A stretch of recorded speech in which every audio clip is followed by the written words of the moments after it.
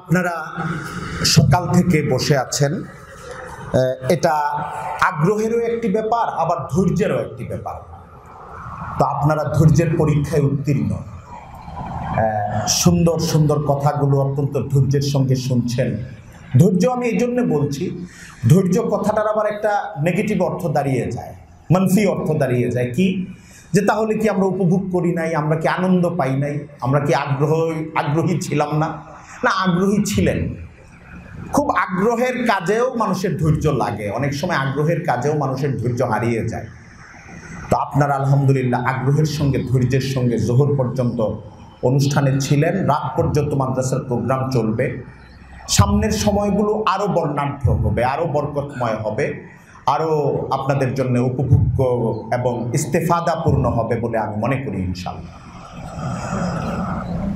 আজকে আপনাদের সঙ্গে খুব ভারী, খুব গুরুত্বপূর্ণ করে আলোচনা করার যোগ্যতাও আমার নেই, যে বিষয়টা আমার বিষয় হিসেবে দেওয়া হয়েছে। আমি কিছু গল্প সল্প করা, কিছু মুনতাসির কথা বলা, কিছু বিক্ষিপ্ত কথা বলা, এই চেষ্টাটা আমি করব ইনশাআল্লাহ। আজকে আমার বিষয় দেওয়া হয়েছে ইসলাম ও গণমাধ্যম। ইসলাম ও গণমাধ্যম অনওয়ান হিসাবে অনেক বড়, এর মধ্যে অনেক জুজ আসে, অনেক জুজইয়াত আসে, সবগুলো নিয়ে কথা বলা কঠিন। আমি শুধু আমাদের কি করণীয় এই বিষয়গুলোর কয়েকটি দিক নিয়ে আপনাদের কাছে কিছু কথা বলতে চাই। কথার শুরুতে একটা কথা বলি, সেটা হচ্ছে যে ইসলাম তো দ্বীনই হচ্ছে প্রচারে। পৃথিবীতে আরো ধর্ম আছে যে ধর্মগুলো প্রচারমুখী না, আধিপত্যমুখী, প্রভাব বিস্তারী, ক্ষমতা বিস্তারী। যেরকম হিন্দু ধর্ম, এটা দাওয়াতি ধর্ম না, সে গালেব হতে চায় হিন্দু ধর্মের মানুষরা অন্য ধর্মের উপরে। ইহুদি ধর্ম, এটা দাওয়াতি ধর্ম না, যদি কেউ দাওয়াত দেয় অন্য উদ্দেশ্যে দেয়। তার হচ্ছে যে আমরা মুষ্টিমেয় কিছু মানুষ এই ধর্মটাকে লালন করি, আমাদের এই ধর্ম অন্য কেউ গ্রহণ করবে, আবার জাতে উঠে যাবে, এটা ইহুদিদের মধ্যেও নাই, হিন্দুদের মধ্যেও নাই। কিন্তু ইসলাম এমন একটা ধর্ম যে ধর্মটা দাওয়াতি ধর্ম, যে ধর্মের অন্যতম বৈশিষ্ট্য হচ্ছে দাওয়াত দেওয়া। এই জন্যে ইসলামের সঙ্গে গণমাধ্যমের সম্পর্ক অন্য যে কোনো দিনের চেয়ে, যে কোনো ধর্মের চেয়ে, যে কোনো আদর্শের চেয়ে সবচেয়ে বেশি গুরুত্বপূর্ণ। এটা একটা উসুলি কথা। গণমাধ্যম কাকে বলে বা মিডিয়া কাকে বলে? এমন একটা মাধ্যমকে বলে যে মাধ্যমটার মাধ্যমে বৃহত্তর জনগোষ্ঠীর কাছে তথ্য পৌঁছানো যায়। আমরা এটাকে এইভাবেও বলতে পারি, গণমাধ্যম হচ্ছে তথ্য সংগ্রহ এবং তথ্য প্রচারের একটা মাঝামাঝি কেন্দ্র। যেমন ব্যাংক লাখ লাখ মানুষের কাছে টাকা নেয়, সংগ্রহ করে, আবার কয়েক হাজার মানুষের কাছে বিনিয়োগ করে। যেই ব্যাংক যেই নীতিতে করে, সুদী ব্যাংকগুলো সুদের ভিত্তিতে করে। ইসলামী ব্যাংক কনসেপ্টের দিক থেকে বাংলাদেশে কোনটা কোন আমলে কি হাইসিয়তে আছে এই তাহকিক আমার কাছে নাই। তারা মুজারাবার ভিত্তিতে বা মুরাবাহার ভিত্তিতে শরিয়া সম্মত কোনো একটা প্রক্রিয়ায় করার চেষ্টা করে। এরপরে তারা কি করে? বিনিয়োগ যাদের উপরে করেছে তাদের কাছ থেকে যে অংশটা পায়, বাড়তি অংশ, আমি প্রফিট বলি বা সুদ বলি, এটা দিয়ে তারা ম্যানেজমেন্ট চালায়, আর যারা তাদের কাছে আমানত রেখেছে তাদেরকে দেয়। তারা মাঝখানের একটা স্টেশন। ব্যাংক হচ্ছে মূলত ক্ষুদ্র পুঁজি আর প্রফিটেবল পুঁজির মাঝখানের একটা স্টেশন। গণমাধ্যমও এরকম। সারা বাংলাদেশ বা সারা দুনিয়ার জায়গায় জায়গায় ঘটনা ঘটবে, পরিস্থিতি ঘটবে, প্রতিনিধির মাধ্যমে সংবাদ সংগৃহীত হবে, এক জায়গায় আসবে, আসার পরে ওই জায়গা থেকে আবার এমনভাবে সেটা বিস্তার করা হবে যেন সবাই সেটা পেয়ে যায়। যখন একটা খবর প্রচার হয় আল জাজিরায়, সিএনএনে, বিবিসিতে, বাংলাদেশের কোনো একটা ওয়েব পেজে, বড় ওয়েব পেজ, বড় একটা দৈনিক পত্রিকায় খবরটা দিনাজপুরের অমুক প্রান্তে একজন আরেকজনকে খুন করেছে, এই খবরটা প্রচার করার আগে ওই এলাকার কয়েকশো মানুষই জানে, এর চেয়ে বেশি মানুষ জানে না। কিন্তু যখন প্রচার হয়ে যায় কোটি কোটি মানুষ জেনে যায় যে ওইখানে ওই ঘটনাটা ঘটেছে।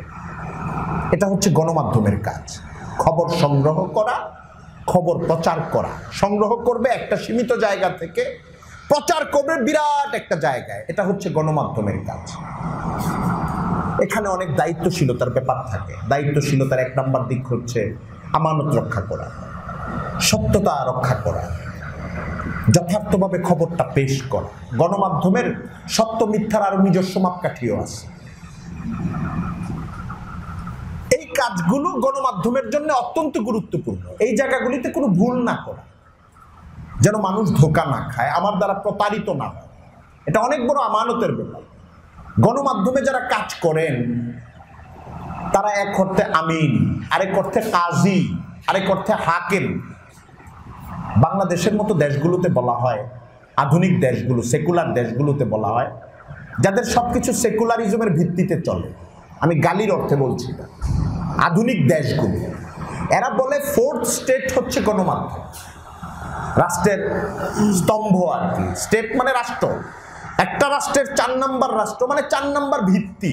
1 নম্বর ভিত্তি শাসন ব্যবস্থা, 2 নম্বর ভিত্তি বলা হয় বিচার ব্যবস্থা, 3 নম্বর ভিত্তি বলা হয় আইনসভা, সংসদ, 4 নম্বর ভিত্তি হচ্ছে গণমাধ্যম, যেটা আসলে সরকারের নিয়ন্ত্রণে নাই, কিন্তু একটা রাষ্ট্র নড়চড় খেয়ে যেতে পারে এই 4টা ভিত্তির যে কোনো একটা ভিত্তি যদি নড়াচড়া খেয়ে যায়। গণমাধ্যম খুব গুরুত্বপূর্ণ জাতির জন্যে, দেশের জন্যে। আর আমরা যারা ইসলামের দাওয়াতের কাজ করব, তালিমের কাজ করব, তাদরিসের কাজ করব, ইসলাহের কাজ করব, আল্লাহ তাআলা আমাদেরকে যতটুকু তৌফিক দিবেন সেই হিসাবে। এজন্য আমাদের গণমাধ্যমের গুরুত্ব বোঝার ব্যাপারটা অনেক বড়। কারণ আমরা তো এমন একটা দিনকে বহন করছি, চর্চা করছি, শিখছি, যেটা অধিক থেকে অধিকতর মানুষের কাছে পৌঁছানোই আমাদের দায়িত্ব। 3 জন জানুক, 3 কোটি মানুষ জানুক, 300 কোটি মানুষ জানুক, আমি শুধু প্রক্রিয়া গ্রহণ করতে থাকবো জানানো। এজন্যে গণমাধ্যম আমাদের জন্য খুব গুরুত্বপূর্ণ। গণমাধ্যম সম্পর্কে দ্বিতীয় একটা কথা বলি, সে কথাটা হচ্ছে, এটা একটা কাগুজে কথা, এতক্ষণ আপনাদেরকে আমি যেটা বললাম, অত্যন্ত উসুলি কথা, কোনটা তথ্য সংগ্রহ আর তথ্য প্রচার। কিন্তু অনেক কিছুর সংজ্ঞা দাঁড়ায় বর্ণিত সংজ্ঞার বাইরের তার মানে রেওয়াজ দ্বারা, প্র্যাকটিস দ্বারা একটা সংজ্ঞা দাঁড়ায়। আলেম শব্দের অর্থ কি, এটা যদি মাদ্রাসায় এসে কেউ জিজ্ঞেস করে, ওলামায়ে কেরাম এটার একটা সংজ্ঞা দিবেন। সমাজের ভেতরে কোনো মানুষকে যদি বলা হয় আপনি আলেম বলতে কি বুঝেন, সে প্রথমেই শুরু করবে টুপি, পাঞ্জাবি, দাড়ি, এটা থাকবে, এটা হলো প্রথম শর্ত। এরপরে বলা শুরু করবে। ভেতরের সংজ্ঞাগুলো সে বড় করে দিতে পারবে না, বাইরের সংজ্ঞাটাই সে বলবে যে একজন আলেম হইল এরকম, মাদ্রাসায় পড়াশোনা করছে, টুপি পাঞ্জাবি থাকবে, দেখলে বোঝা যায় আমরা আলেমদেরকে চিনি। এই জন্য বাংলাদেশের মতো দেশে, মিশরের মতো দেশে না, বাংলাদেশের মতো দেশে জিন্সের প্যান্ট পরা আর টি শার্ট পরা কেউ যদি বলে আমি ভালো একজন মুফাসসির, বাংলাদেশের কোনো মানুষই বিশ্বাস করবে না, মূর্খও না, শিক্ষিতও। তার যে রেওয়াজের যে সংজ্ঞা তার জেহেনে ফিট হয়ে আছে, এর সঙ্গে এটা মিলে নাই। বাইরের দেশগুলিতে এটা আছে, এই প্র্যাকটিসটা আছে। শার্ট প্যান্ট পরা, তাফসিরের উপরে 5 বছর পড়াশোনা করেছে। বাংলাদেশের যে কোনো ভালো মুফাসসিরের চেয়ে উনি যোগ্য, তাফসির, ফন্নে তাফসিরের ব্যাপারে উনি ফন হিসেবে পড়েছে। মানুষ মাস্টার্স করে, থিসিস করেছে, অনেক অমুসলিমও আছে। কিন্তু বাংলাদেশের কোনো মানুষের কাছে যদি জিজ্ঞেস করা হয় একজন আলেম বলতে আপনি কি বুঝেন, তো সে কিতাবি সংজ্ঞাটা জানবে না, সে রেওয়াজের সংজ্ঞা থেকে আপনাকে কথা বলবে। এই সংজ্ঞার সঙ্গে যদি না মেলে তাহলে সে বলবে না এই লোক আলেম হইতে পারে। সে তাইসির থেকে দাওরায়ে হাদিস পড়ার পরে যদি 10 বছর তাকাসসুস করে, কিন্তু তার যদি জিন্সের প্যান্ট থাকে আর টি শার্ট পরে রাস্তায় নামছে, দাড়ি নাই মুখে, কেউ যদি বাংলাদেশের কোনো রিক্সাওয়ালারে বলে উনি কিন্তু একজন বড় আলেম, রিক্সাওয়ালাকে দূর মিয়া আপনি আমার সাথে রসিকতা করেন না, আপনি যতই বুঝান সে বুঝবে না। রিক্সাওয়ালাকে যদি বলেন এখন সে দাঁড়ায় 1 ঘন্টায় অনেক দামি দামি ইবারত বলে ফেলতে পারবে, রিক্সাওয়ালা এগুলি শুনবেই না। একজন ব্যবসায়ীও শুনবে না, শিল্পপতিও শুনবে না। আমি এই কথাটা, এই উদাহরণটা এজন্য দিলাম যে প্রচলিত বা মৌলিক সংজ্ঞার বাইরেও একটা জিনিসের পরিচিতি রেওয়াজ থেকে দাঁড়ায়। গণমাধ্যমের একটা সংজ্ঞা আমি আপনাদেরকে বললাম, এটা হলো তথ্য সংগ্রহ আর তথ্য প্রচার করা। রেওয়াজের কারণে আরো একটা দুইটা সংজ্ঞা আপনাদেরকে বলছি। প্রচলিত আছে যে গণমাধ্যম বা সংজ্ঞা হলো যে গণমাধ্যম তথ্য সংগ্রহ করে, তথ্য প্রচার করে, কিন্তু বাস্তবতা এতটুকুর মধ্যে সীমাবদ্ধ নয়। গণমাধ্যম আসলে আইডিয়া প্রচার করে, চিন্তা প্রচার করে, ভাবনা প্রচার করে, আদর্শ প্রচার করে। গণমাধ্যম একটা জাতিকে একদিকে ধাবিত করে, আরেক দিক থেকে সরায় নিয়ে আসে। গণমাধ্যম যুদ্ধকে অনিবার্য করে তোলে। একটা জাতিকে যদি 2 সপ্তাহের মধ্যে অস্থির করতে চায়, গণমাধ্যম পারে। সারা দুনিয়াকে উন্মাতাল করতে চায়, গণমাধ্যম পারে। পরিকল্পিতভাবে পারে, মিথ্যাচারের সঙ্গে পারে। আমি উদাহরণ দেই, খুব নগদ উদাহরণ, অথবা একটু নগদ আর একটু বাকি। মালালা নামটা আপনারা শুনেছেন? সে কয়টা গুলি খাইছিল?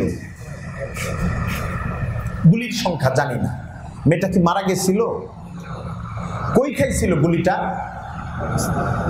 পাকিস্তান আফগানিস্তানের সীমান্ত অথবা আফগানিস্তানের ভেতরে একটা জায়গা। সারা দুনিয়ার গণমাধ্যম এটাকে এমন একটা টপিকে, এমন একটা বিষয়ে পরিণত করলো, মানে বিবৃতি দিতে বাধ্য হয়ে গেল সারা দুনিয়ায় যারা যে জায়গায় আছে, যে আমরা ব্যথিত, আমরা দুঃখিত, আমরা প্রতিবাদ চাই, তালেবানরা নারী শিক্ষা বন্ধ করে দিচ্ছে, এটা অন্যায়, এটা অন্যায়, এটা অন্যায়। কেউ বাকি নাই, রিক্সাওয়ালা থেকে নিয়ে রাষ্ট্রনায়ক সবাই মালালা চিনে ফেলেছে। এটা গণমাধ্যমের কাজ। মালালা গুলি খায় মারা যায় নাই, বেঁচে আছে। গণমাধ্যম তাকে হিরো বানাইতে, হিরোইন বানাইতে বানাইতে নোবেল পর্যন্ত দিয়ে দিচ্ছে। ওই আফগানিস্তানে গত পরশু বোমা মেরে বিমান থেকে 100-র উপরে হাফেজ সাহেবকে, মাসুম বাচ্চা, মালালার তো একটা অপরাধ ছিল, যাদেরকে বলা হয় যে তালেবান তাকে মেরেছে, তার একটা অপরাধ ছিল কথিত। আমি না বলি, ওদের দৃষ্টিতে যারা তাকে গুলি করেছে বলা হয়, তাদের দৃষ্টিতে কি অপরাধ ছিল? সে ব্লগে লিখতো, উল্টাপাল্টা লিখতো তাদের বিরুদ্ধে, যারা তাকে আঘাত করেছে। এটা তাদের দাবি ছিল, মিডিয়ায় এইভাবে প্রচার হয়েছে। আমি এই জন্য বলছি, তার তো একটা ক্লু ছিল, একটা কারণ ছিল। কিন্তু এই মাসুম বাচ্চাদেরকে যে মারা হয়েছে, এটার কোনো কারণ নাই। কারণ সৃষ্টি করার এদের যোগ্যতাই পয়দা হয়নি। আমি কালকে এক জায়গায় বসে বাংলাদেশের সবচেয়ে প্রভাবশালী দৈনিক পত্রিকা, যেটা চেতনা খুব ছড়ায় দেশে, মানে সমাজকে আলোকিত করার একটা বিশাল দায়িত্ব যারা নিয়ে নিচ্ছে, আমি ওই পত্রিকাটা খুলেছি নিউজটা দেখার জন্য। আমি দেখি প্রথম পাতায় নাই, শেষ পাতায় নাই, দ্বিতীয় পাতায় নাই, শেষ পাতার আগের পাতায় নাই, তৃতীয় পাতায় নাই। আপনি খুলেন কালকের পত্রিকা, মাঝে একটা জায়গায়, পত্রিকায় কলাম কয়টা থাকে? 8টা কলাম থাকে। মাঝে একটা পৃষ্ঠায় 8টা কলামের একটা কলাম, 1 নম্বর কলামের মাঝামাঝি বা নিচের দিকে আমি আঙ্গুল দিয়ে দেখাচ্ছি 3 ইঞ্চি বা 2.5 ইঞ্চি জায়গা দেওয়া হয়েছে এই ঘটনাটার জন্য। আজকে কিছু লেখছে কিনা আমি জানি না।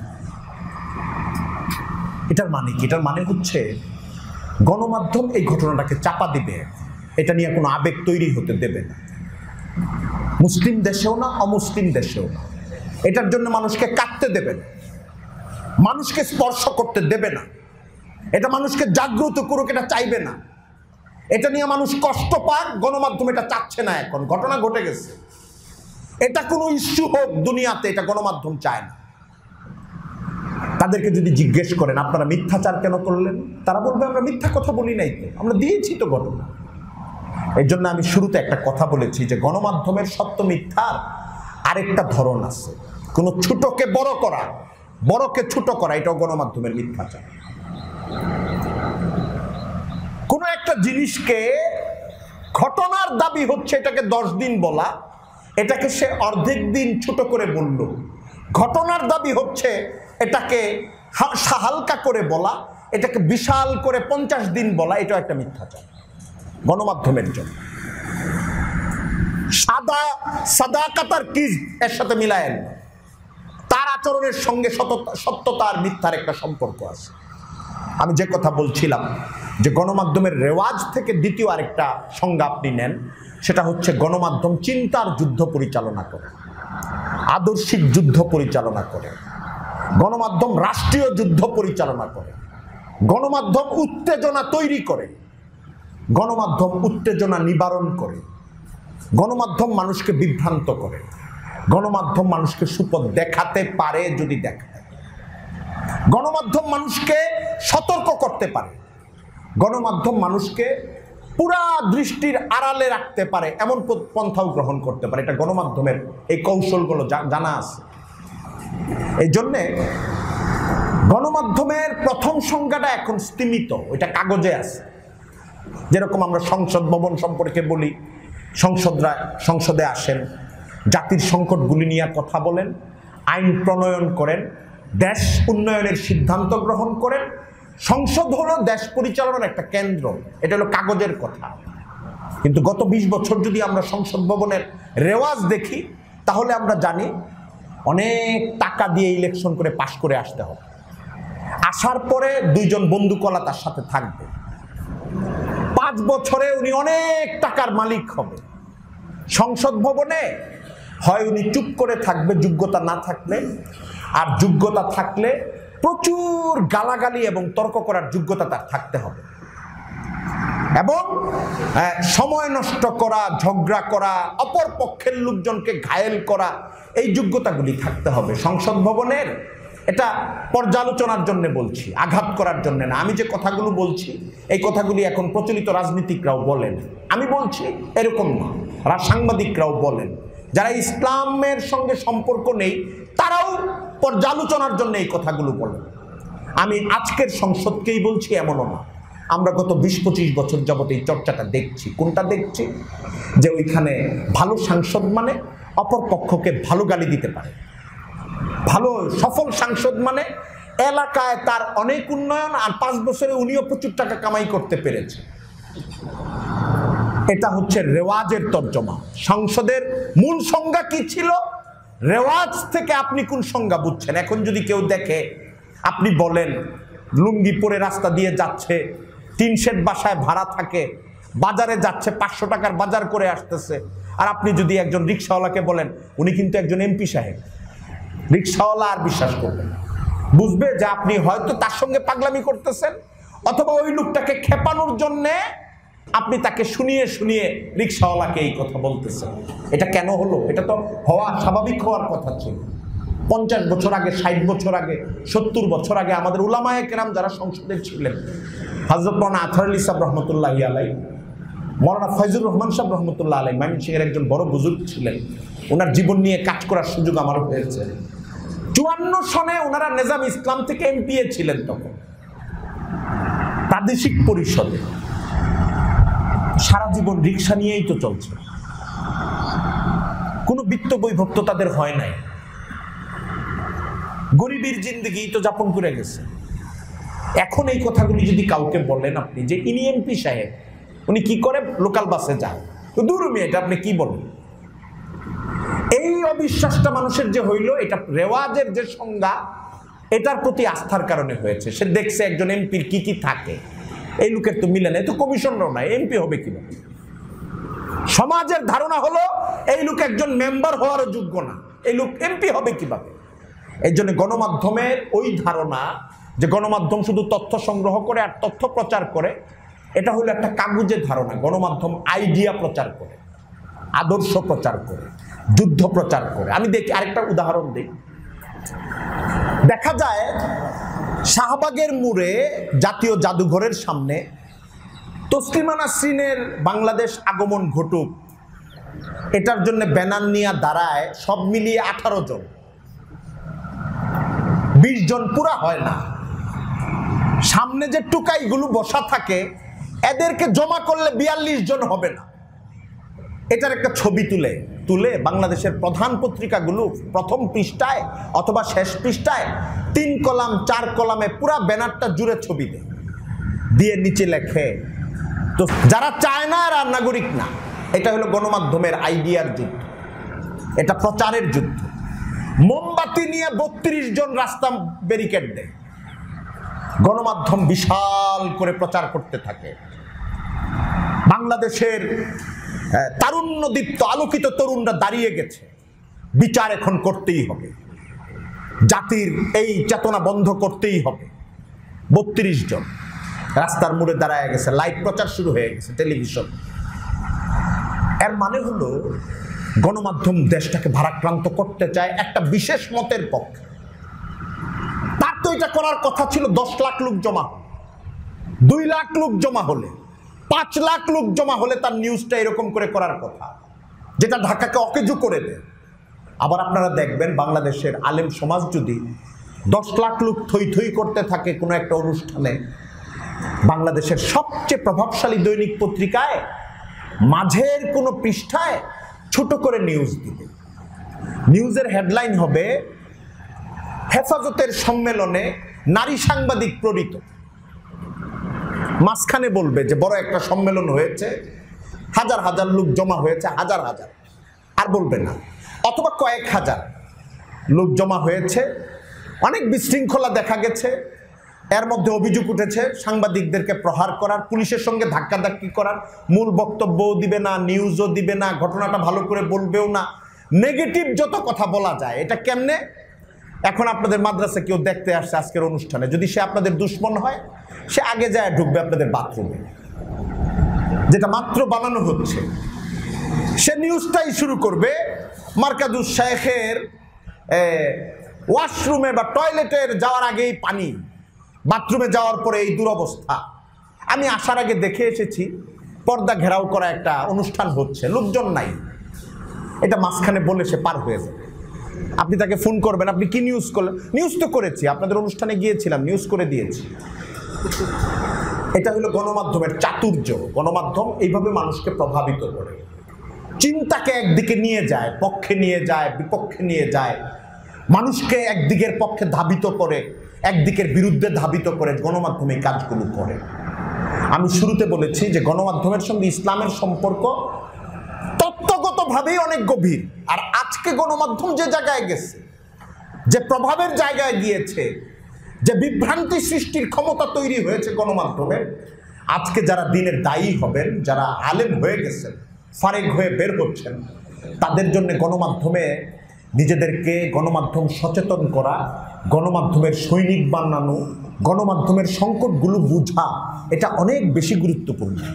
তা না হলে আপনিও প্রভাবিত হবেন, আপনি যাদেরকে কথা বলবেন তারাও প্রভাবিত হবে, পুরা সমাজটা ইতিবাচক কাজগুলির বিরুদ্ধে দাঁড়িয়ে যাবে, আপনি কথা বুঝাতে পারবেন। এই জন্য গণমাধ্যম সম্পর্কে আমাদের এক ধরনের সচেতনতা দরকার। আমি এটাকে বলি গণমাধ্যম সচেতনতা। এই সচেতনতা শব্দটা আমি বেশি আগে শিখি নাই। 2013 সনে যখন ব্লগাররা ইসলামের বিরুদ্ধে প্রচুর লেখা শুরু করলো, এটা প্রচার হইল, একটা টক শোতে আমার যাওয়ার সুযোগ হয়েছিল, যেখানে বাংলাদেশ সরকারের একজন মন্ত্রী সাহেব বসা ছিলেন, অপর দিকে আরেকজন মহিলা ব্লগার বসা ছিল। সে কথা বলতে গিয়ে একটা শব্দ ব্যবহার করেছে, ওই দিন আমি প্রথমে শব্দটা শিখেছি। শব্দটা কি? আমরা বাংলাদেশের মানুষ ধর্মান্ধ নয়, ধর্মপ্রাণও নয়, ধর্ম সচেতন। আমি প্রথমে তার কথাটা বুঝি নাই। মহিলা বলতেছে ধর্মপ্রাণও না, ধর্ম সচেতন। ধর্ম সচেতন তো ভালো কথা, তো সে তো আগেরগুলো না করলো কেন? পরে আমি তার যে ব্যাখ্যা দেখলাম এবং পরে বিভিন্ন ব্লগের লেখা পড়লাম, তারা সচেতনতা কথাটা অন্য অর্থে ব্যবহার করে। এটা কি? ধর্মের সব দুষ্টামি আমি জানি, এই জন্য আমি সচেতন। তারা যখন বলে, নাস্তিক ভাবাপন্ন মানুষরা যখন বলে আমি ধর্ম সচেতন, মুগ্ধ হয়ে যায়।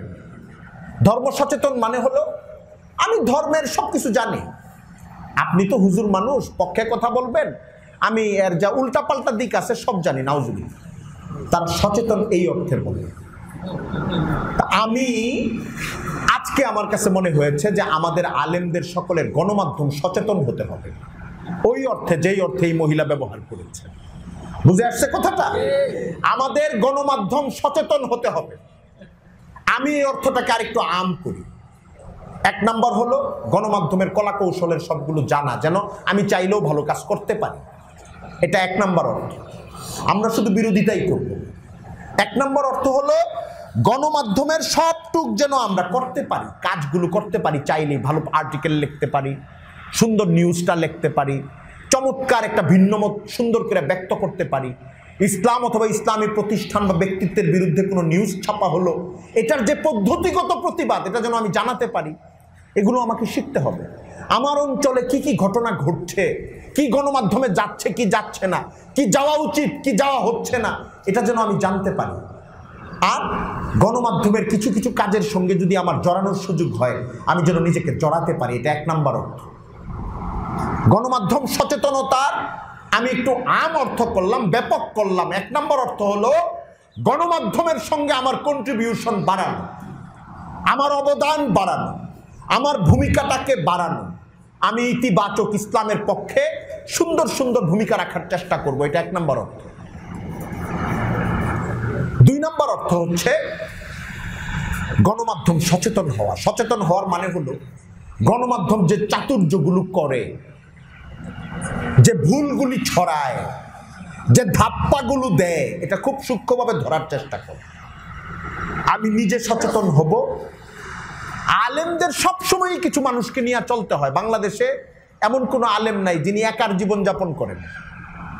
চাউলের ব্যবসায়ী করতে পারে, কলেজের প্রফেসরও করতে পারে, ছাত্রদের ক্লাস করায় বাসায় ঘুমাবে। সম্ভব? অসম্ভব না। সবাই এরকম হবে না আমি এটা বলছি না, তার জন্য মুমকিন। সরকারি বড় চাকুরিজীবী উনিও ব্যক্তিগত জীবন যাপন করতে পারেন। একজন আলেমের পক্ষে এটা সম্ভব না, কারণ একজন আলেম সমাজমুখী হয়, তাকে ইমামতি করতে হয়, খেতাবাত করতে হয়, ছাত্র পড়াইতে হয়, মানুষের কাছে দিনের দাওয়াত নিয়ে যেতে হয়। সেই দাওয়াতটা যেই ধরনেরই হোক, খালেস ইসবাতি দাওয়াত হতে পারে, রদের দাওয়াত হতে পারে, দিনের কোনো বিষয়ে বিভ্রান্তি পয়দা হচ্ছে ওইটা দূর করার জন্য পাল্টা দলিল জবাব দিয়ে দাওয়াত হতে পারে। আলেমের এই ভূমিকাগুলো রাখা ছাড়া কোনো রাস্তা নাই। এই জন্যে একজন আলেম গণমাধ্যম সচেতন যদি নিজে হন, মানুষকে সচেতন করতে পারবেন। তখন নিজে না হইলে করতে পারবেন না। আমাদের এই সচেতনতাটা দরকার। গণমাধ্যমের ধাপ্পাগুলো বুঝার চেষ্টা করা দরকার। ওরা সমানে ধাপ্পা দিতে থাকে। আমি উদাহরণ দিই, দেখেন বাংলাদেশের বিভিন্ন টেলিভিশন চ্যানেলে এবং বিভিন্ন পত্রিকায় হঠাৎ করে দেখবেন অমুক হোটেলে হোটেলে মরা মুরগি বিক্রি হচ্ছে, নিউজ ছাপা হয়ে যায়। পান না আপনারা? এটা খারাপ না, এই নিউজটা ভালো। এটার কারণে আমরা সচেতন হই। সারা ঢাকা শহরের সবগুলি মরা মুরগি জমা করলে কয় হাজার টাকার মুরগি হবে?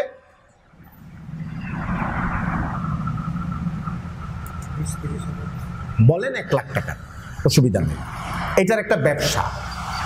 কারা এই ব্যবসাটা করে? ঢাকা শহরের পকেটমার বা নিম্নমানের চুর শ্রেণীর 10-15 জন। কোথায় করে? ঢাকা শহরের 40, 50, 100, 150 নিম্ন শ্রেণীর হোটেল। এটাকে বিশাল হাইলাইট করতে থাকে যে মরা মুরগি বিক্রি হচ্ছে, এটা ফিরাইতে হবে। অথচ ঢাকা শহরেই মানুষের জীবনযাপনের সঙ্গে জড়িত বড় কিছু বিষয়ের কথা আমি আপনাকে বলি। রডের মধ্যে দুর্নীতি হচ্ছে, এটা কয়জন কোন কোন পত্রিকায় নিউজ হয় আপনি দেখেন। সিমেন্টের মধ্যে দুর্নীতি হচ্ছে, এটা কোন জায়গায় নিউজ হয় আপনি দেখেন। মোবাইল কোম্পানিগুলো দুর্নীতি করছে, মানে মানুষের কাছ থেকে চুষে টাকা খাচ্ছে। টক টাইমে এমবি বিক্রির ক্ষেত্রে, জিবি বিক্রির ক্ষেত্রে তারা কিনতেছে আধা টাকা দিয়ে, আটানা দিয়া, বিক্রি করতেছে 100 টাকা দিয়া। কিছুদিন আগে নিউজ হয়ে গেছিল, এটা ভুলক্রমে কোনো পত্রিকা এটা ছাপতে চায় না। ওষুধ কোম্পানিগুলোর দুর্নীতির কথাগুলো ব্যাপকভাবে প্রচার হয়। হাউজিং ব্যবসা যারা করেন তাদের অনেক রকমের দুর্নীতি প্রচার হয় না। আমি তো উদাহরণ দিলাম, এটা তো নস না, কল্পনা করার ব্যাপার, চিন্তা করে বের করার ব্যাপার। আপনি তালিকা তৈরি করলে 100টা পাবেন কমাস কম, যার সঙ্গে মানুষের জীবনযাপন জড়িত, এরকম হাজার কোটি টাকার বিজনেস জড়িত। এই বিষয়গুলোর দুর্নীতি আমাদের মিডিয়াগুলোতে আসে। কেন আসে না? কারণ মিডিয়া পরিচালনা করে দুর্নীতিবাজদের যারা মালিক মুক্তার চেয়ারম্যান তারা। বাংলাদেশের বড় শিল্প প্রতিষ্ঠানগুলোর হাতে এখন মিডিয়া।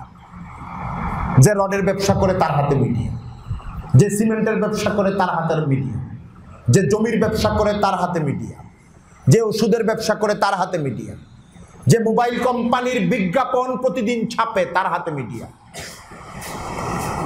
নাগরিকদেরকে প্রভাবিত করার, নাগরিকদেরকে ক্ষতিগ্রস্ত করার, নাগরিকদের সুবিধা নিয়ে নেওয়ার, নাগরিকদেরকে বঞ্চিত করার হাজার হাজার কোটি টাকার ফান্ডের যে ক্ষেত্রগুলো জড়িত, এইগুলো তারা খুব বলেই না। কখনো যদি বলে ঝগড়া করে বলে, এই পত্রিকা ওই পত্রিকার মালিককে ধরে, ওই পত্রিকা ওই পত্রিকার মালিককে ধরে, ঝগড়া 2 সপ্তাহ চলে, পরে আবার থেমে যায়। আমি যে কথাটা বলতে চাই সেটা হলো, গণমাধ্যমগুলো আমি এতক্ষণ বললাম, এইমাত্র বললাম, নাগরিক অধিকারগুলোর সাথে দিন ধর্মের সম্পর্ক নাই। নাগরিক অধিকারগুলো শুধু আমরা কি পাই কি পাই না। আমাকে গত মাসখানেক আগে একজন বলতেছে, শরীফ ভাই আমরা যে সয়াবিন তেলগুলো খাই এগুলো কোনো তেলই না। বলছি কি বলে? হ্যাঁ এগুলি কোনো তেলই না, এটা 100% কেমিক্যাল, 100% বা 9.9% কেমিক্যাল। কেমনে এটা হয়? বিদেশ থেকে অল্প কিছু জিনিস আনা হয় তেল জাতীয়, বাকি কেমিক্যাল দিয়ে এটা বাড়ায় ফেলা। বলেন কি? বাংলাদেশের একটা বিখ্যাত কোম্পানি সরিষার তেল সম্পর্কে সে বলতেছে যে এই সরিষার তেলটা আমি পরীক্ষা করে, একটা জিনিস দিয়ে পরীক্ষা করে 1 মাস বাসায় রেখে দেখেছি সাদা হয়ে গেছে, সরিষার তেল থাকে নাই। খুব প্রশংসিত কোম্পানি, নাম বলছি না আমি। কি বলেন কি? হ্যাঁ। আপনি, আমি জিজ্ঞাসা করলাম আপনি কি করেন? আমি বাড়ি থেকে সরিষা ভাঙায়া ওই সরিষা আনি, ওইটা গায়ে দেই, ওইটা তরকারিতে রাখি, আমি এগুলি খাই না। আমি বলছি ভাই আপনার কথাগুলি আমি এক কান দিয়ে শুনলাম, আরেক কান দিয়ে বের করে ফেললাম, কারণ আমাদের এই সোয়াবিনই খাইতে হবে। আপনি আমার মাথায় যতই ঢুকাবেন যে এটা তেল না, আমার কোনো লাভ নাই, আমাকে এইটাই খাইতে হবে। মাঝখানে খাওয়ার সময় খালি পেট ব্যথা করবে, এটা দরকার নাই। আমি জানলাম না, এলেম হাসিল করলাম না, আমি চলি। আপনাকে নাগরিক, বাংলাদেশের যে ভোক্তা, বাজার, খাদ্য, খানা, দুধ, চিনি, বিস্কিট, তেল, চাল, ডাল, সিমেন্ট, রড, হাজার হাজার কোটি টাকার যেখানে ব্যবসা, মানুষের জীবনের সাথে যেটা সম্পর্ক, বলা হচ্ছে মাঝে মাঝে হঠাৎ হঠাৎ ফাঁস হয়ে যায়, এটার কারণে মানুষের কিডনি নষ্ট হয়ে যাচ্ছে, ক্যান্সার হয়ে যাচ্ছে, নাগরিকরা ক্ষতিগ্রস্ত হচ্ছে, শিশুরা বিকলাঙ্গ হয়ে যাচ্ছে। এই নিউজগুলো ব্যাপকভাবে আমাদের গণমাধ্যমে কখনোই প্রচার হয় না, আমরা জানি না। চিন্তা না করলে বেরও করতে পারবো না। গণমাধ্যমে যারা কাজ করে এটা তারা জানে, তারাও বন্দী, তারাও নিজেদেরকে মনে করে আমরা হলাম উকিল। উকিল কথাটা বললাম এই জন্যে, বাংলাদেশে অ্যাডভোকেসি বা উকালতির ক্ষেত্রে একটা উসুল মানা হয়, শরীয়ী উসুল না, একটা উসুল মানা হয়, এটাকে ইথিক্স বলে, একটা নীতি। কি? আমি একজন ভালো উকিল মানুষ, খুনি যে খুন করেছে সে আমাকে উকিল হিসাবে ধরেছে, এখন আমার দায়িত্ব হলো আদালতে প্রমাণ করা এই লোক খুন করেন। এটা আমার প্রফেশন, পেশা, এখানে সত্য মিথ্যার কোনো ব্যাপার নাই, আমি এই কাজটা করবই, এটা আমার জিম্মাদারি, এইটা ইথিক্স। আমি এই কথা বললাম, কেউ কষ্ট পেতে পারে, কিন্তু বাংলাদেশে যত অ্যাডভোকেট আছেন, লয়ার আছেন, আইন নিয়ে কাজ করেন, যারা আদালতে লড়েন, তাদের অলিখিত ইথিক্স, এটা একটা নীতি যে মক্কেল যেই হোক, মক্কেল তো আমাকে ধরে ফেলেছে, আমি ওই মক্কেলের ফিস নিয়েছি, আমি ওকালতনামায় সই করেছি, তাকে বিজয়ী করা, নির্দোষ প্রমাণ করা, অথবা তার যে দাবি আদালতের কাছে এটাকে আদায় করা, এটা আমার দায়িত্ব, এটার মধ্যে কোনো অপরাধ নাই। একজন ধর্ষকের যে উকিল, সে প্রমাণ করার চেষ্টা করবে সে ধর্ষণ করে নাই, খুনির উকিল প্রমাণ করার চেষ্টা করবে খুন করে নাই। বাংলাদেশে হাজার হাজার সাংবাদিক এখন এমন আছেন, ব্যক্তিগত জীবনে ভালো, কিন্তু অফিসের বা হাউজের যে পলিসি এটার বাইরে সে যেতে পারে না।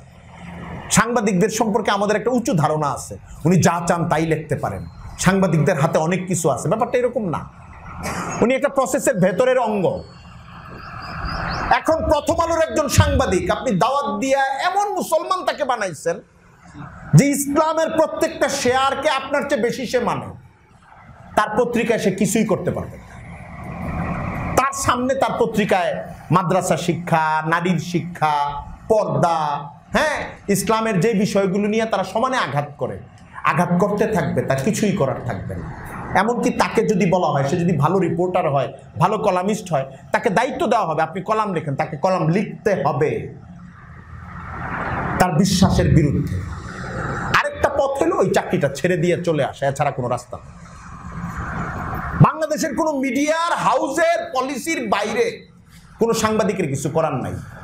হ্যাঁ, তাদের হাতে কিছু করার আছে, ওইটা হাউসের পলিসির ভিতরে। কিরকম?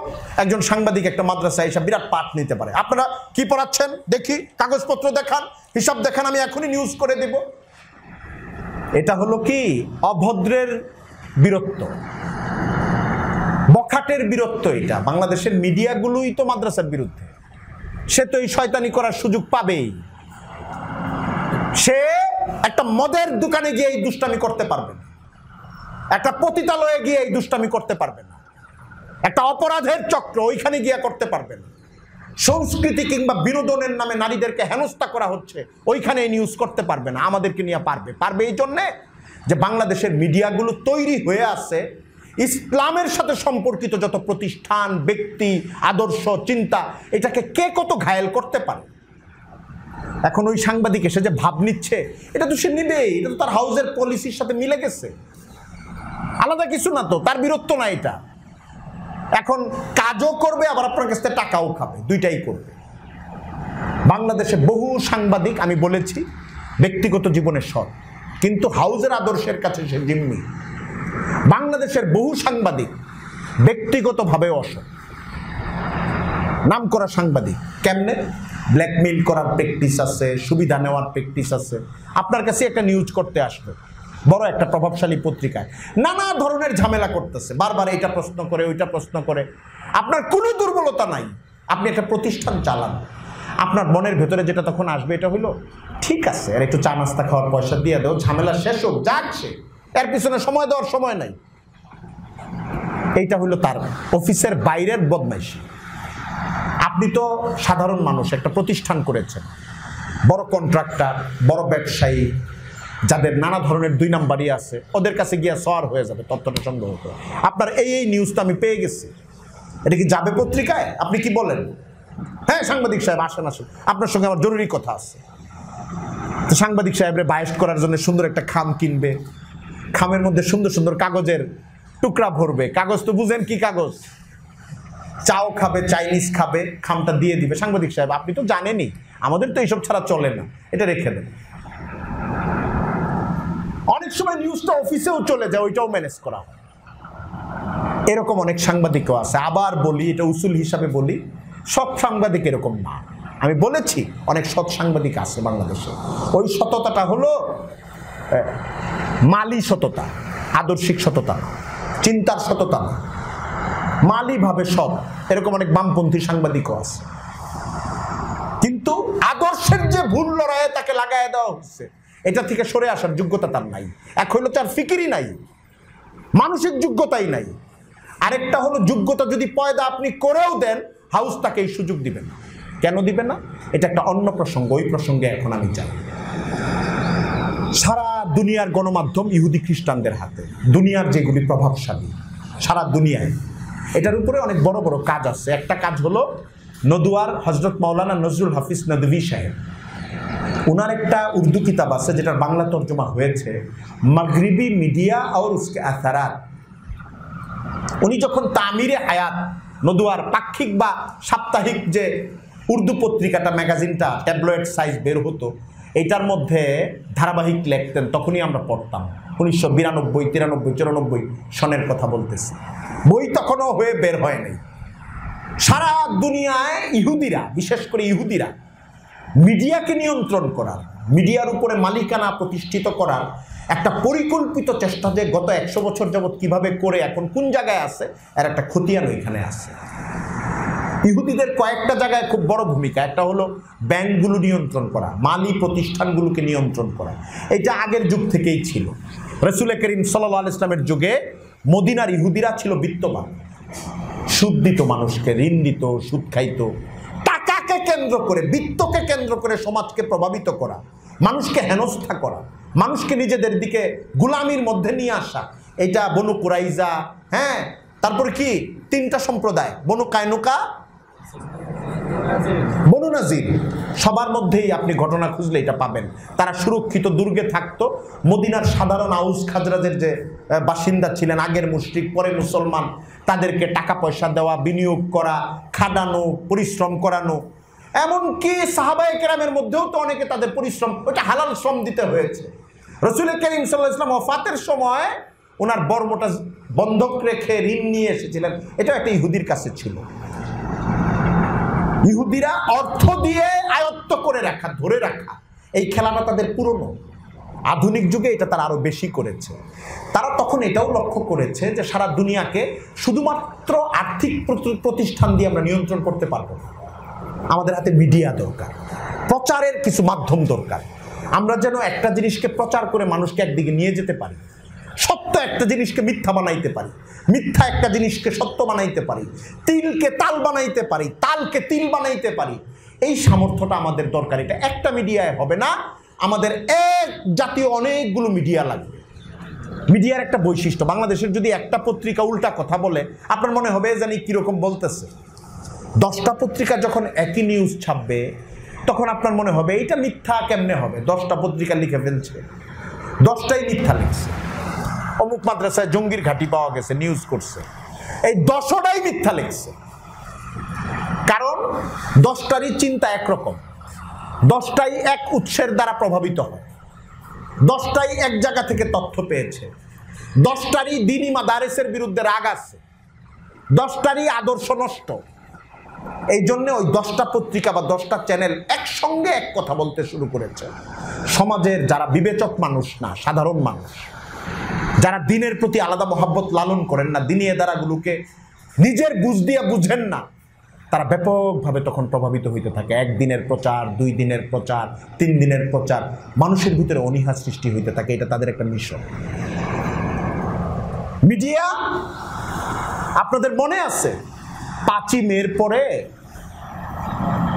আমি গভর্নমেন্টকে দায়ী করি না খুব একটা, আমি এই কথাটা যখনই বলি আমি কথাটা এইভাবে বলি, 5ই মের রাত্রে যা ঘটেছে আমি গভর্নমেন্টকে খুব বড় দায়ী করি না। গভর্নমেন্টের দায় যতটুকু ততটুকু গভর্নমেন্টের তো অবশ্যই। পরের দিন থেকে মিডিয়া যে প্রচার শুরু করেছে যে এইখানে একদল মৌলবী মৌলবাদী সন্ত্রাসী চলে আসছিল, যারা আপনার কি করে ফেলে, এই ব্যাংক লুট করা, সচিবালয় ধ্বংস করা, পুরায় দেওয়ার আয়োজন, কোরআন শরীফ পুরানো, পল্টনের ব্যাংক দোকান লুটপাট করা, এই সেই এমন একটা অব্যাহত প্রচার আর ছবি আর নানান ঘটনা। বাংলাদেশে আলেমদের যাওয়ার জায়গা নাই, রাস্তায় বের হওয়ার ব্যবস্থা নাই। এই ব্যবস্থাটা পুলিশ করে নাই, র্যাব করে নাই, মিডিয়া করেছে। মানুষকে উত্তেজিত করে তুলেছে। মানুষের কাছে বাংলাদেশের টুপিওয়ালা আলেম শ্রেণীকে অপরাধী মনে হয়, যে একটা খুনি শ্রেণী বাংলাদেশে হঠাৎ করে জন্ম নিচ্ছে। আপনাদের মনে আছে এই সময়টার কথা? এটা মিডিয়া করেছে।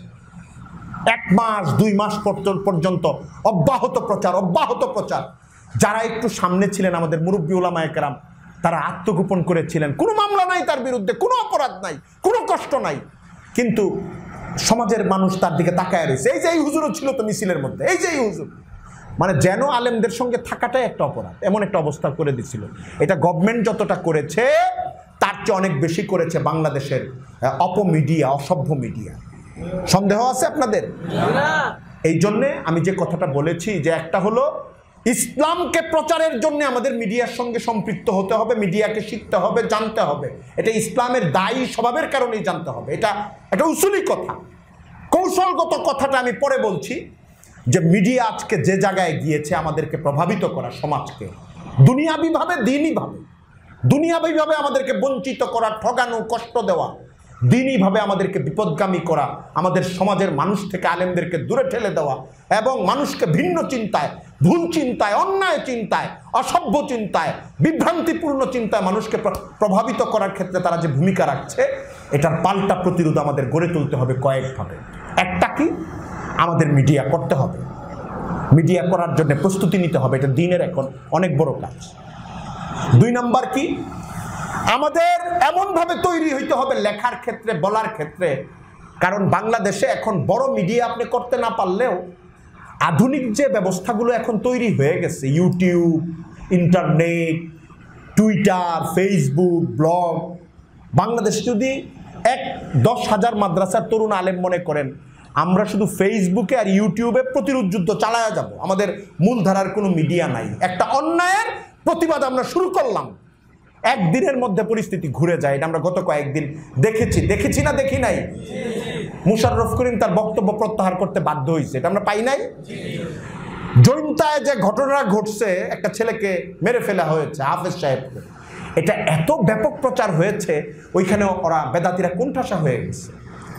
বাংলাদেশে একজন মন্ত্রীও যদি এখন ইসলামের বিরুদ্ধে কোনো উল্টা বক্তব্য দেয়, যদি সোশ্যাল মিডিয়াতে ব্যাপক প্রতিবাদ হতে থাকে, 24 ঘন্টার মধ্যে সে মাফ চাইতে শুরু করে। এটা হয় না? হয় না? এই জন্য আমাদের দ্বিতীয় পদক্ষেপ হচ্ছে যতটুক সুযোগ সুবিধা আমাদের আছে মিডিয়ায় ভূমিকা রাখা, যতটুক সুযোগ সুবিধা আছে। দেখেন, বাড়াবাড়ি না করি, আমরা এখন ছাত্র, তারপরে আলেম হব, এই কথার মানে এই না সবসময় ফেসবুক নিয়ে ব্যস্ত হয়ে যাবো, সবসময় নেট নিয়ে ব্যস্ত হয়ে যাবো, এটা একটা নেশার মতো। এইখানে কিন্তু আমাদের সুযোগটা নিতে হবে।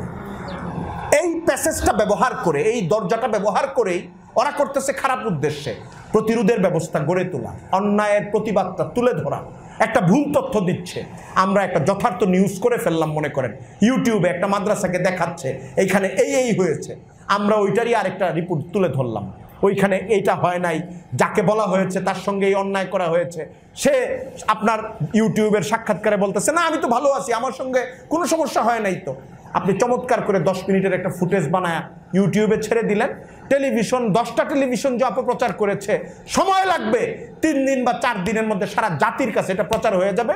টেলিভিশনের প্রচারটা ভুল ছিল, আসল ঘটনা হলো এই যে ইউটিউবে যেটা প্রচার হয়েছে। এটা এখন সম্ভব না? সম্ভব না?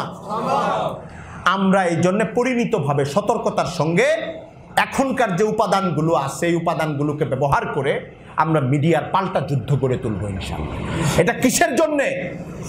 দিনের জন্যে। খুব গুরুত্বপূর্ণ প্রশ্ন, আবার বলতেছি, কিসের জন্যে? নিজেদের ঝগড়ার জন্য কইরেন না।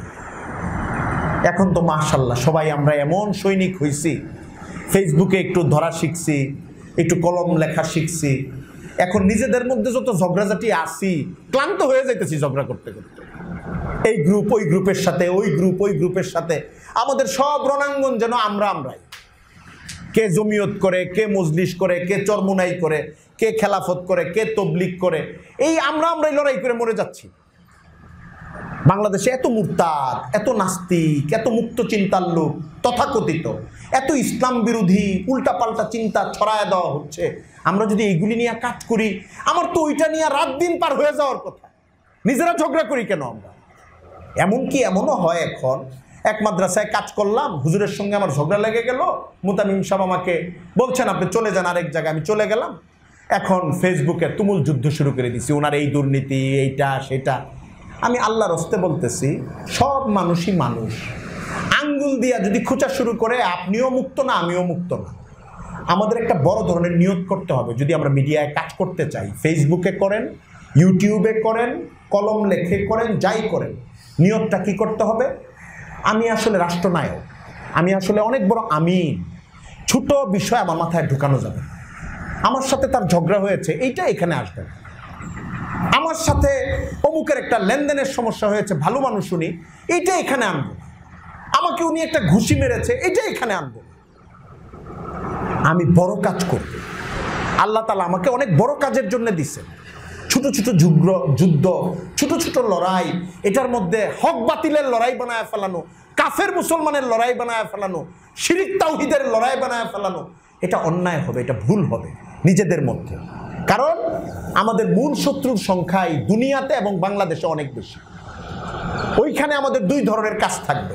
এক ধরনের কাজ হইল একদম ইসবাতি পাহলুতে দাওয়াত, আরেক ধরনের কাজ হলো রদ। তারা যে বিভ্রান্তি ছড়াচ্ছে এটার জবাব দেওয়া।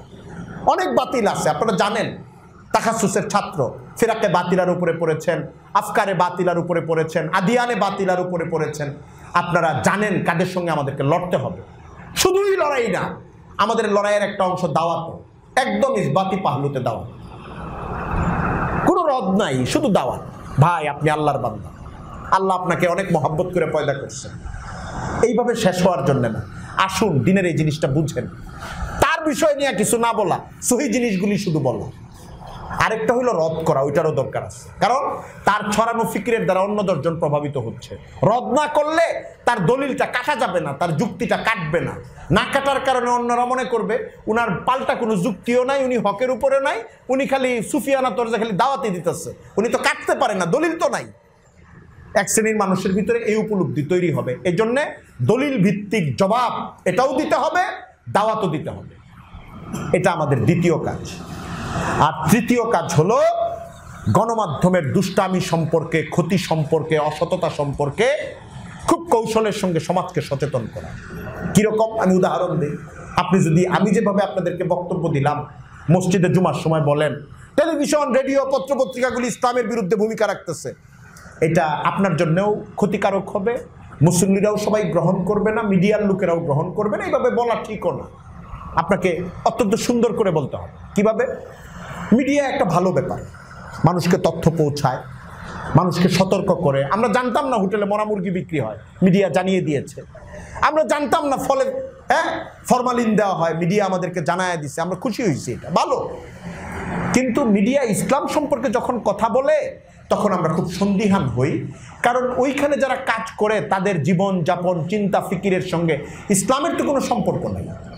তাদের ওইটা কাজ না। তো একটা মাদ্রাসায় কি পড়ানো হবে বা না হবে এটা নিয়ে তাদের চিন্তা এবং তাদের আদর্শ প্রচার করা। এজন্যে মিডিয়ার যে জনসচেতনতামূলক কাজগুলো আছে এগুলো আমরা গ্রহণ করব। ইসলাম সম্পর্কে, দিন সম্পর্কে যেসব বিভ্রান্তি তারা ছড়ায় আমরা সচেতন থাকব। এরপরে উলামায়ে কেরাম যেভাবে বক্তব্য দেন আপনি এইভাবে বলবেন। আমি যদি এখন আপনাকে প্রেসক্রিপশন লিখে দেই, আপনি আপনার জ্বর উঠলে এই ওষুধ খাবেন, আপনি কি নেবেন? নেবেন না, কারণ আমি ডাক্তার না। আমি যদি বলি আপনার বাসার ডিজাইনটা এরকম করেন, আর এইখানে এই পরিমাণ রড দেন, এই পরিমাণ সিমেন্ট দেন, আপনি কি আমারটা মানবেন না ইঞ্জিনিয়ারেরটা মানবেন? মানবেন। সুতরাং দিন কোনটা, দিনের কোন ধারাটা সহি, এবং মাদারেসে ইসলামিয়ায় কি পড়ানো উচিত, উলামায়ে কেরামের জীবনযাপন কেমন, কোনটা ইসলামের মূল আদর্শ, এইটা এইসব মিডিয়ার কাছ থেকে শিখেন না, যারা ইসলাম কিছুই শিখেন না। মিডিয়ার সবচেয়ে বড় সম্পাদক, টেলিভিশনের চ্যানেলের সবচেয়ে বড় যে প্রধান ব্যক্তি, সিইও, তাকে যদি প্রশ্ন করা হয় যে গোসলের ফরজ কয়টা, সবাই কি বলতে পারবে? মুসলমান, নামে মুসলমান, হিন্দু না, খ্রিস্টানও না। আপনি জিজ্ঞাসা করবেন যে গোসলের ফরজ কয়টা? ঈমানের পরে যে কয়েকটা বিষয় খুব গুরুত্বপূর্ণ, এর মধ্যে এটা একটা। কারণ তা না হলেও নাপাক থাকবে, দেখবেন এইটাও বলতে পারবেন, এবং এটার উত্তর সবচেয়ে সহজ, পারবেন। ওরা আবার সিলেবাস নিয়ে লম্বা লম্বা আর্টিকেল লিখবে। আমাদের মাদ্রাসায় এইটা পড়ানো হয় না কেন, ওইটা পড়ানো হয় কেন, ওইটা এই কেন, ছেলেরা মূর্খ থেকে যাচ্ছে। তারে যায় যদি আপনি সাক্ষাৎকার নিয়ে বলেন যে আপনি গোসলের ফরজ কয়টা, এটা একটু বলেন, তো গোসলের ফরজ সে জানে না। পরে যদি বলেন স্যার আপনি কি গোসলের ফরজ জানেন না, আপনি কি এই বালেগ হয়েছেন কত বছর বয়সে? এত বছর। তাহলে কি আপনি এত বছর যাবত মানে নাপাক অবস্থায় আছেন নাকি? নতিজা তো এই দাঁড়ায় যায়। এরা আমাদেরকে সিলেবাস শিখায়, এরা আমাদের চিন্তা শিখায়, এরা আমাদের জাতিদের দিন কোনটা গ্রহণ করবে, কোনটা গ্রহণ করবে না, এটা শিখায়। এই জন্য মানুষের কাছে খুব কৌশলের সঙ্গে, বুদ্ধিমত্তার সঙ্গে মিডিয়ার অপপ্রচার, মিডিয়ার ভুল প্রচার, মিডিয়ার অন্যায় অনাচার থেকে সমাজ যেন বাঁচে, এই ব্যাপারে কৌশলের সঙ্গে আমাদের বুঝাইতে হবে। মাঝখানে একটা কথা আমার ছুটে গেছে, এটা বলি। বাংলাদেশের মিডিয়া, সারা দুনিয়ার মিডিয়ার তো ইহুদি প্রভাবিত ঠিকই আছে। বাংলাদেশের মিডিয়ার একটা ব্যাপার হচ্ছে কি, স্বাধীনতার আগে থেকে বাংলাদেশের মিডিয়ার যারা পরিচালক তাদের বড় অংশ হইল যারা বামপন্থী রাজনীতি করত, কমিউনিজমের রাজনীতি করত। এদের চিন্তাটাই ছিল এরকম, ধর্মকে তারা আফিম মনে করে। তাদের মূল লড়াই ছিল পুঁজিবাদের বিরুদ্ধে, দ্বিতীয় লড়াই ছিল ধর্মের বিরুদ্ধে। কিন্তু পরে মানুষ কয় না যে মারবে তো, তারে তো আর মারতে পারে না, এখন শুধু বাইরে মারে। ওর মূল লড়াই আমেরিকার সঙ্গে। এরা প্রথমে গালি দিছে আমেরিকাকে, দ্বিতীয় গালি দিছে মোল্লাদেরকে। এরা মনে করত ইসলাম বা ধর্ম হলো পুঁজিবাদের দূষণ, পুঁজিবাদের সহায়ক। পুঁজিবাদরে গালি দিয়া ধর্মকে গালি দিত। দিন পাল্টাইছে, 90 দশক পার হইছে, রাশিয়া ভেঙে গেছে, সোভিয়েত ইউনিয়ন শেষ হয়ে সমাজতন্ত্রের পতন হয়ে গেছে। এখন এদের সকলের কেবলা আমেরিকা, লেঙ্গুর সোজা হয়ে গেছে। কিন্তু একটা মজা তো লাগবে। মজাটা কি? এখন ধর্মের গালাগালি করে যেতে হবে। আর এটা কোন ধর্মরে? অন্য ধর্মের না, হিন্দু ধর্ম, খ্রিস্টান ধর্ম, বৌদ্ধ ধর্ম, এদের সাথে সুসম্পর্ক। গালিটা কোন ধর্মকে দিতে হবে? শুধু ইসলাম। এদেরকে পূজার অনুষ্ঠানে পাবেন, মঙ্গল প্রদীপের অনুষ্ঠানে পাবেন, এদেরকে আপনি হিন্দু ধর্মীয় অনুষ্ঠানে পাবেন, শুভেচ্ছা বার্তা জানাইতে হাজির হয়ে যাবে এইসব সাংবাদিক সম্পাদকরা যারা বাংলাদেশের মিডিয়াকে নিয়ন্ত্রণ করে। এদেরকে নাস্তিকদের অনেক অনুষ্ঠানে পাবেন। ওরা নিজেরা কয়জন নাস্তিক আমি এখন বললাম, এটা প্রমাণ দিয়া বলতে হবে, এই জন্য আমি বললাম।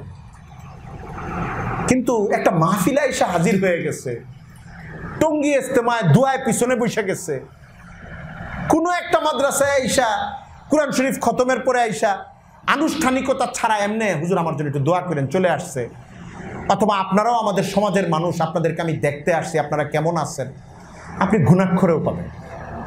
এদের রাগ ইসলাম ধর্মের সাথে, ওই যে একটা বিতৃষ্ণা পয়দা হয়েছে এদের, এটার সঙ্গে এখন আমেরিকার ফান্ডিংও যুক্ত হয়েছে। পুঁজিবাদ সারা দুনিয়ায় ইসলামের সকল চর্চার বিরুদ্ধে ফান্ডিং আছে। আমেরিকা রাষ্ট্রের নাম আমি বাদ দিলাম, পুঁজিবাদের ওই ফান্ডিং এর সঙ্গে এদের পূর্ব বিতৃষ্ণা যুক্ত হয়েছে।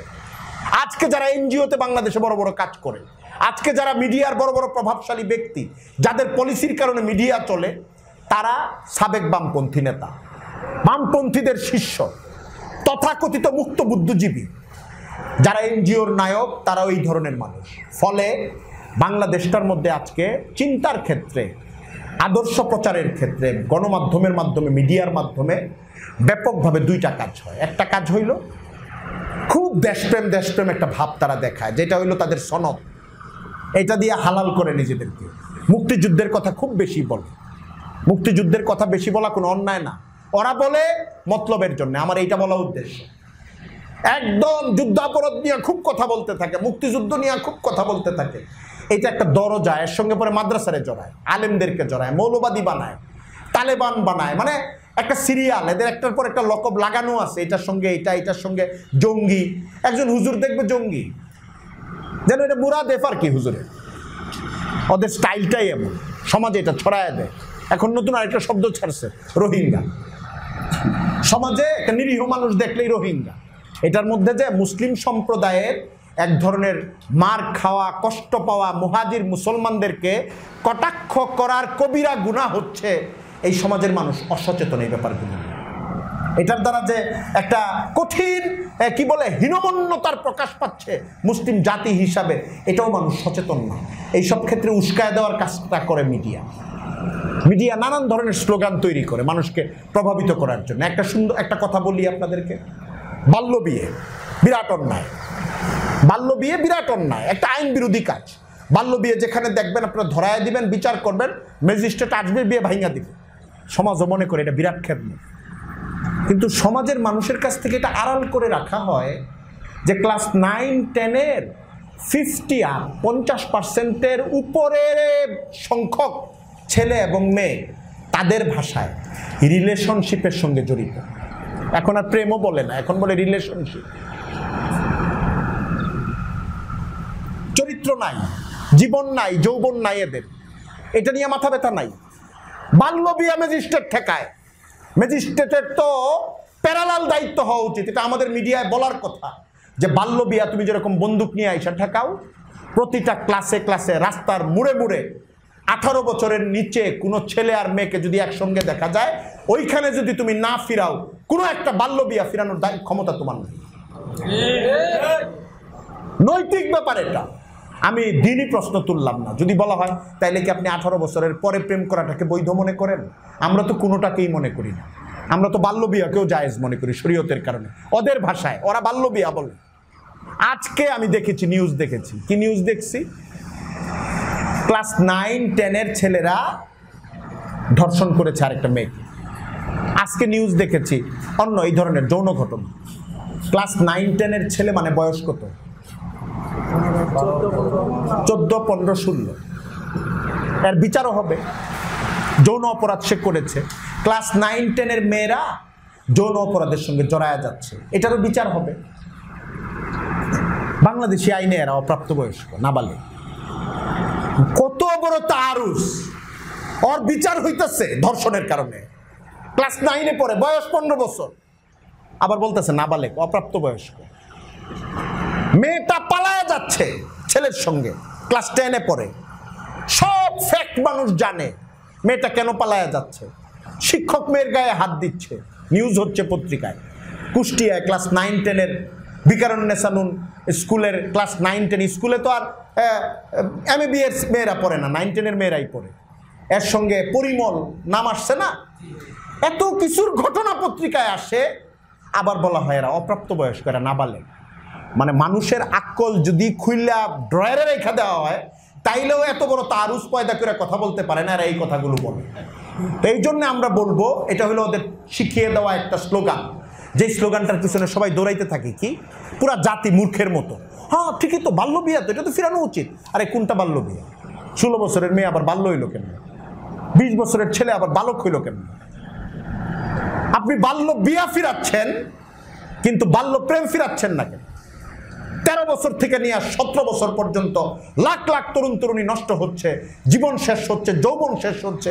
ওইটা নিয়ে যদি আপনি আগে ওইটা নিয়ে ফিকির ব্যয় করেন, ওইখানে আপনি সফল হয়ে আইসা আমাদেরকে বলেন আমরা সব বন্ধ করছি দরজা, আমরা রাষ্ট্রীয় সিদ্ধান্ত নিছি আমাদের কোনো মেয়ে যেন 18 বছরের আগে বিয়ে না হয়, বিষয়টা মুবাহ কিন্তু আমরা একটা সিদ্ধান্ত নিছি, তাহলে আমরা আপনাদেরকে কিছুদিন সমর্থন করতে পারি পরীক্ষামূলকভাবে। আপনারা আগে সব দরজা বন্ধ করেন, আপনারা ওই দরজাগুলো খুলে রাখবেন। একটা মেয়ে নষ্ট হওয়ার, ছেলে নষ্ট হওয়ার, 13 বছরের, 14 বছরের, 15 বছরের, 16 বছরের, আর হঠাৎ করে 17 বছরের একজন গরিব বাবা তার মেয়েটাকে বিয়ে দিবে, সমস্ত আয়োজন করেছে, মেহমান এসেছে, বাজার শেষ, আইসা ম্যাজিস্ট্রেট গ্রেফতার করে নিয়ে যাবে, তার মেয়ের বিয়ে থেকে বাবাকে সমাজ বাহবা দিচ্ছে যে বিরাট একটা অপরাধ ধরে ফেলেছে। এটা কি একটা অ্যাক্সিডেন্ট না? জাতির জন্য একটা দুর্ঘটনা না? আমরা কখনোই বলি না মেয়েটাকে 18 বছরের আগে বিয়ে দিতেই হবে, এটা বলি না। আমরা কখনোই বলি না 20 বছরের আগে একটা ছেলেকে বিয়ে করতেই হবে, শরীয়ত এই কথা বলে না। শরীয়ত উৎসাহিত করেছে বিয়ের বয়স হইলে বিয়ে দেওয়া, কিন্তু বাংলাদেশের মতো দেশে যেখানে ধর্ষণ আপনি ফিরাতে পারছেন না, ইপটিজিং ফিরাতে পারছেন না, মেয়েদের ছেলেদের রিলেশন ফিরাতে পারছেন না, নানা ধরনের অবৈধ প্রণয় ফিরাইতে পারছেন না, দুর্ঘটনা ফিরাইতে পারতেছেন না, স্কুলগুলোতে, কলেজগুলোতে, কলেজের ফার্স্ট ইয়ারেও তো একটা ছেলে আর মেয়ের বয়স 17 বছর হয় না, সেখানে আপনি এই আইনে এত কঠোর হচ্ছেন কেন? দেখেন প্রধানমন্ত্রী কয়েকদিন আগে আইন করেছে, আইনে একটা ফাঁক বের করেছেন, 2 বছর আগে কোনো কোনো জায়গায় বিবেচনা করে হলেও বিয়েটা দেওয়া যেতে পারে, আইনটা দেখেন নাই? কিন্তু এনজিও আর মিডিয়া চিৎকার শুরু করছে, হ্যাঁ প্রধানমন্ত্রী কি মৌলবাদীদের কাছে আত্মসমর্পণ করলো নাকি হেফাজতের কাছে? উনি কেন নেমে আসলো 18 বছর থেকে 16 বছরে? তোর কি সমস্যা 16 বছরে বিয়ে দিলে? তোর কি অসুবিধা? এদের অসুবিধা এক জায়গাতেই, এটা হলো জাতি চরিত্রহীন হোক, এদের সমস্যা নেই। একটা নৈতিক জীবনযাপনে জাতি আগায় যাবে কেন? ইসলাম সম্মত জীবনে জাতি অগ্রসর হবে কেন? এদের আদর্শই তো গলত, এটা নিয়ে চিৎকার করার কি আছে? তাদের তো এটাকে স্বাগত জানানো দরকার ছিল যে প্রধানমন্ত্রী এটাকে 15 বছর থেকে 18 বছর এরকম একটা আইন করতে পারেন, যে কোনো গার্জিয়ান যদি অপারগ হন, কোনো মেয়ের যদি বিয়ের সময়টা খুব সাংঘাতিকভাবে কাছে চলে আসে, ছেলে আর মেয়ের এমন সম্পর্ক হয়ে যায় বিয়ে দেওয়াই দরকার হয়, কোনো ছেলে এবং মেয়ের শারীরিক বর্ধন এমন হয়, অনেকগুলি আউ দিয়া, আমরা আরবিতে আউ বলি, অপশন দিয়ে আইনের একটা ফাঁক তো বের করা যায়, এবং তাদের সমর্থন করার কথা ছিল। এই সমাজ এবং এই দেশকে সামনে রাখলে দেখবেন মিডিয়া এই কাজটা করে না, বরং উল্টাটা করে, মানুষকে উল্টাটার দিকে ধাবিত করে, অথচ অন্যায়গুলোর দিকে চোখ নেওয়া যায় না, মানুষও প্রভাবিত হয়, সাধারণ শিক্ষিত মানুষ ব্যাপক প্রভাবিত হয় যে হুজুর এটা আপনি কি বলেন, বাল্য বিয়ের পক্ষে বলছেন। আরে তাহলে তুই বাল্য প্রেমের বিরুদ্ধে বল, বাল্য রিলেশনশিপের বিরুদ্ধে বল, চরিত্রহীনতার বিরুদ্ধে বল, লাখ লাখ তরুণ তরুণী নষ্ট হচ্ছে এটা নিয়ে বল, পরে এটা বল, এটা সঙ্গে বল না। ওইটা যেহেতু মিডিয়া বলে না, আমিও বলবো না, ওইদিকে আমার মাথাই নেই। তো ভাই ও দোস্ত, আজকে এটা নিয়ে আলোচনা করতে গেলে অনেক লম্বা আলোচনা। আমি শুরুতেই বলেছি আমি একটু বিক্ষিপ্ত কথা বলবো। মিডিয়ার 1 নম্বর দায়িত্ব হলো ইসলাম দায়ী দিন, দাওয়াতের দিন, এই জন্য মিডিয়াকে আমাদের ব্যবহার করে দাওয়াত দেওয়া। 2 নম্বর কথা হলো আমি বলেছি মিডিয়া সচেতন হওয়া, আমাদেরকে গণমাধ্যম সচেতন হওয়া। সচেতনের কত অর্থ থাকতে পারে আমি আপনাদেরকে ঘটনা সহ বলেছি। আমরা এটাকে একটু ব্যাপক অর্থে নেই। এই সচেতনতার 1 নম্বর অর্থ হলো আমরা মিডিয়ার জন্য নিজেদের দক্ষতা বাড়াবো। 1 নম্বর সচেতনতা হলো মিডিয়াকে ভালো কাজে ব্যবহার করা, নাগরিকদের অকল্যাণে ব্যবহার করা, দ্বীনি দাওয়াতে ব্যবহার করা, দ্বীনের উপরে যে হামলা হয় এটা রদের জন্য ব্যবহার করা মিডিয়াকে। 2 নম্বর বলেছি আমাদের মিডিয়া তৈরি করা, সৃষ্টি করা, প্রতিষ্ঠা করা, যদি এটা সম্ভব না হয় চেষ্টা করতে থাকা, আর এটাকে বলা হয় নিউ মিডিয়া, একটা নতুন ইস্তেলা, এটা নিউ মিডিয়া। এখন যেসব উপাদান মিডিয়ার কাজে ব্যবহৃত হয়, ফেসবুক, টুইটার, ইন্টারনেট, ইউটিউব, এইগুলোকে পদ্ধতি মাফিক জেনে শুনে যারা পূর্ব থেকে অভিজ্ঞ, আমরা আমাদের প্রতিবাদের কাজে, দাওয়াতের কাজে ব্যাপকভাবে ব্যবহার করার চেষ্টা করা। বাংলাদেশে গত 2-2.5 বছরে আমরা দেখেছি একটা বিচার হয়েছে ফেসবুকে ওঠার কারণে। সিলেটে একটা ছেলেকে মেরে ফেলেছে খুব কষ্ট দিয়ে, কি জানি নাম ছেলেটার ছিল, রাজন। এটা কোনো পত্রিকায় আগে আসে নাই, এটা ফেসবুকে ভিডিওটা শেয়ার হয়েছে, হতে হতে পরে মূলধারার পত্রিকায় এসেছে। পরে 1 সপ্তাহ পরে ওই লোককে ধরার জন্য সরকার উদ্যোগ নিয়েছে। ওই লোক পালিয়ে সৌদি আরব চলে গেছে না কই জানি চলে গেছে, ওইখান থেকে ওরে গ্রেফতার করে আনা হয়েছে। এই ঘটনা ঘটে নাই। এটা কিন্তু এই সোশ্যাল মিডিয়া বলা হয় ফেসবুককে, এখানকার প্রচারণার কারণে এটা হয়েছে। তারপরে বদরুন, একটা মেয়ে যাকে একটা ছাত্র সংগঠনের ছেলে প্রেমে ছেঁকা খেয়ে কুপিয়ে হত্যা করার জন্য চেষ্টা করেছে, এটাও ভিডিও ভাইরাল হয়ে গেছে মিডিয়াতে, খুব ব্যাপক প্রচার হয়ে গেছে। এই মিডিয়াতে না, সোশ্যাল মিডিয়াতে, ফেসবুকে। পরে এটার ব্যাপক আপনার দাবি উঠেছে, ওই ছেলে এখন গ্রেফতার, মেয়েটার চিকিৎসা হয়েছে, মেয়ে এখন ভালো আছে। বাংলাদেশে গত কয়েকদিন যাবত আমরা এই জিনিসটা দেখেছি, জাতীয় নাগরিকদের ক্ষেত্রেও, দিনই ক্ষেত্রেও আমরা এটা দেখেছি। এখন কেউ ইসলাম বিরোধী কোনো কথা বলে ফেললে যদি সোশ্যাল মিডিয়াতে তীব্র প্রতিবাদ শুরু হয়ে যায়, 24 থেকে 48 ঘন্টার মধ্যে দেখা যায় সে ব্যাখ্যা দেওয়া শুরু করে, মাফ চাওয়া শুরু করে। এই জন্যে আমরা যদি যথারীতি পদ্ধতি মাফিক আইন মেনে ভালো সুন্দর ভাষা ব্যবহার করে, শানিত ভাষা, জুৎসই ভাষা, একের পর এক প্রতিবাদ এবং দাওয়াতের কাজগুলো করতে থাকতে পারি লাখ লাখ মানুষ, তাহলে ইনশাল্লাহ মূলধারার মিডিয়া যে অন্যায়টা আমাদের উপরে চাপায় দেওয়ার চেষ্টা করবে, এইটা তারা যতটুক চাইবে ততটুক পারবে না ইনশাল্লাহ। 3 নাম্বার কথা বা 4 নাম্বার কথা, সিরিয়াল মনে নাই আমার, সেটা হলো আমরা যারা মানুষের সঙ্গে সম্পৃক্ত তাদেরকে খুব কৌশলের সঙ্গে মিডিয়া সম্পর্কে সচেতন করা। ওই তথাকথিত মুক্ত চিন্তার মানুষেরা ধর্ম সম্পর্কে যেভাবে সচেতন হয়, আল্লাহ ওদেরকে হেদায়েত দে, আমরা মিডিয়ার দুষ্টামি সম্পর্কে মানুষকে সচেতন করি কৌশলের সঙ্গে, যেন মানুষ মুহূর্তে মুহূর্তে প্রভাবিত না হয়, মিডিয়াকে যেন সন্দেহের চোখে দেখে।